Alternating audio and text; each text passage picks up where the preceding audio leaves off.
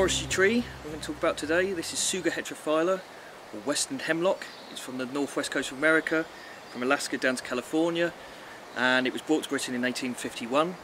It likes deep, moist soils, so it's mainly found in the west of Britain, although it can deal with drier areas, but the southeast is actually a little bit too far off limits.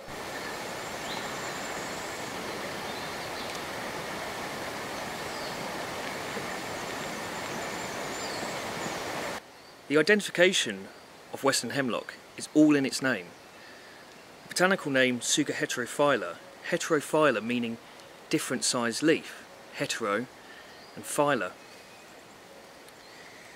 And that's because when you look at them, there's about 3 different sizes to them: big, medium and small. Underneath we've got these 2 white stomatal bands, and they also sit on these tiny little pegs. The needles are rounded at the end as well. The bark is brown, it's lightly fissured, and it's thin as well. When you take the bark back and get underneath to the cambium layer, this is edible, and the Alaskan Indians use this as food, especially during winter times. The cones are tiny. They're only about the size of your thumbnail.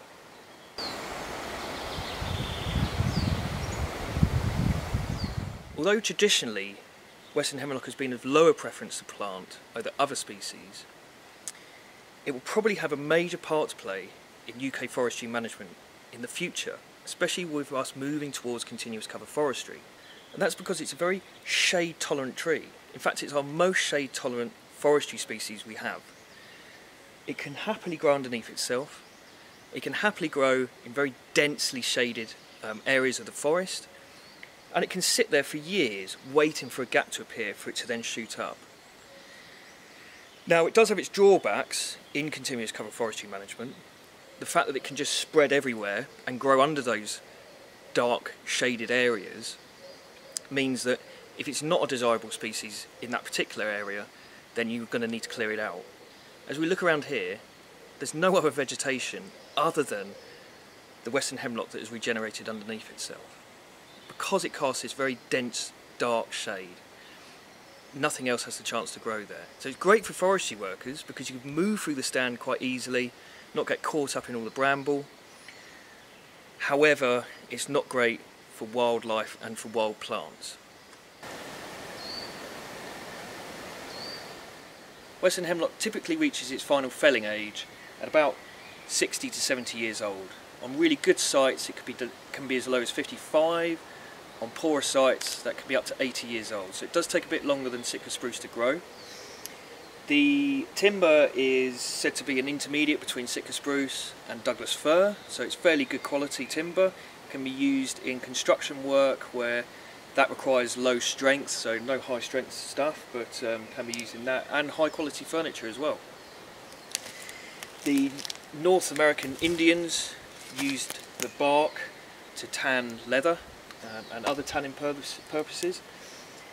There is a couple of problems with the tree though. They do suffer with this fluting around the butt of the tree, the base, and this is actually your highest quality timber because this is your fattest part, this is where most of it is, and it does taper off quite markedly as it gets taller up to the top.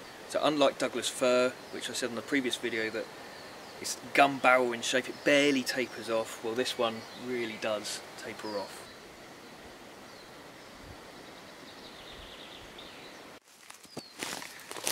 And this is what I mean when I say about it being very shade tolerant. So if you're growing underneath this very old beech tree here, which always casts a very dense shade, but it can deal with it and it's growing up. And like I said earlier as well, that's also one of the nuisances that foresters have with it, is that it can get everywhere.